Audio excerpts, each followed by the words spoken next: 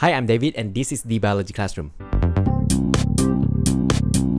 In this video, I will tell you 10 things that you must know about prokaryotes.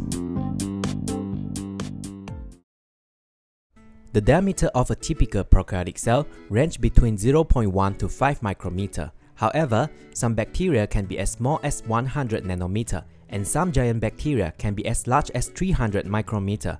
So, size alone cannot be the criteria to decide if a cell is prokaryotic or eukaryotic.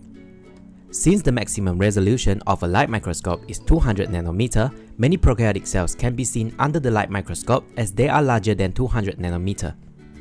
Generally, all prokaryotes are unicellular, even though there are some rare cases where the bacteria work together as if they are a multicellular organism, but many scientists still consider that as a colony, just like the other types of bacteria, and not multicellular.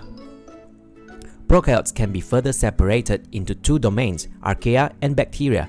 So it is true that all bacteria are prokaryotic cells, but it is not true that all prokaryotic cells are bacteria.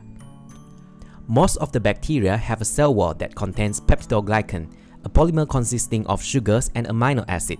There are a small number of bacteria that do not contain peptidoglycan in their cell wall, but we still consider this as a key structural feature of bacteria. Archaea cell walls, on the other hand, do not contain peptidoglycan, so this is not a feature of all of the prokaryotic cells. Prokaryotes are lacking organelles surrounded by double membrane, so they do not have nucleus, mitochondria, and chloroplast. With that said, prokaryotic cells do not carry out mitosis, as mitosis is defined as the nuclear division. They divide by binary fission. Even though prokaryotic cells do not contain chloroplast, many bacteria can carry out photosynthesis, as they have photosynthetic pigments. Prokaryotes have naked DNA.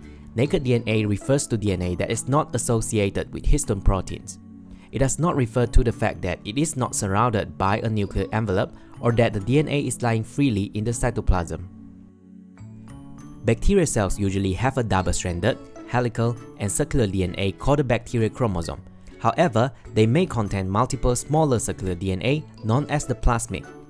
They can pick up new plasmid from other bacterial cells or from their environment, but they can also lose them when they do not pass it to one of their daughter cells as they divide.